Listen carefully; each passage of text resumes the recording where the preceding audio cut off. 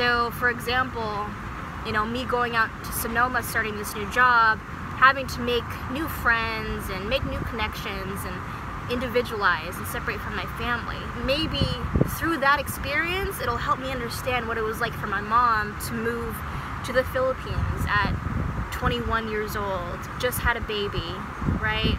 And like how much of a struggle that was, you know. Maybe she felt alone, maybe she felt confused, or life truly hit her in that moment.